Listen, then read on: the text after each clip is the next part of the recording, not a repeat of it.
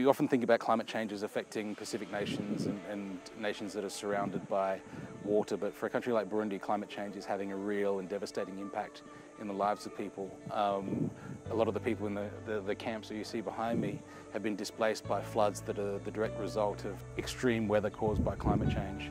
Twaje kubera habayeho umwuzure w'amazi, turaza guhungira ngaha.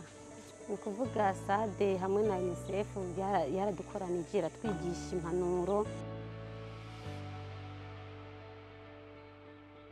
L'UNICEF, c'est notre partenaire depuis très longtemps. On a travaillé dans pas mal de projets, surtout dans le domaine de la protection de l'enfance, où on a travaillé dans différentes provinces. Je dirais qu'on a travaillé dans presque dans toutes les provinces du Burundi.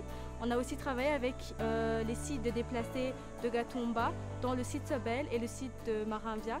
On a également travaillé avec l'UNICEF dans différents projets qui se sont effectués dans la communauté, ainsi que dans la société en général.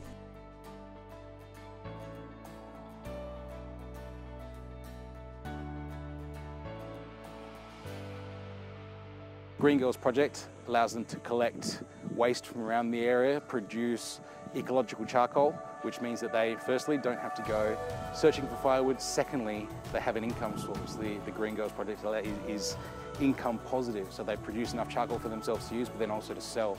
Hama batwigishije umugambi turamenya turatahura, tumaze kumenya ubu turazi gukora amakara avuye mu iyarara atari ayo guca ibiti, kuko uyu mugambi wari wo gukingira ibidukikije no gukinga amabi afatira ku gitsina.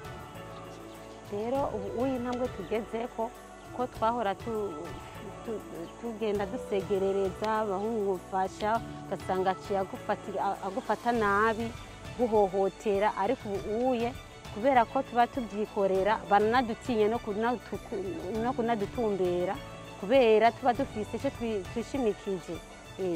Ubu turashima cyane.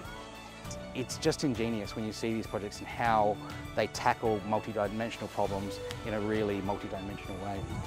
Avec l'UNICEF, je dirais qu'on a un grand partenariat, car on a travaillé dans pas mal de projets et dans pas mal d'activités. Et je dirais aussi que la valeur ajoutée qu'on a eue à travailler avec l'UNICEF, il y a d'abord le renforcement de capacités.